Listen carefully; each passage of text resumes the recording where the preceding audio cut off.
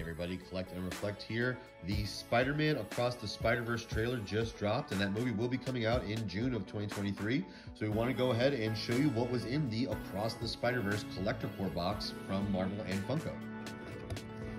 So in this box, we had a pin of Spider-Man 2099, who was in the trailer. We have a decal of the artwork seen on Miles' suit. We had the card showing us what was in the box, and we have these awesome pops of Spider-Gwen and Spider-Man featuring an electroshock on his arm from the new movie. And of course, we had this great t-shirt featuring both characters as well. Amazon does sometimes restock these for individual purchase rather than just a subscription. So go ahead and take a look and try to find one before the movie comes out.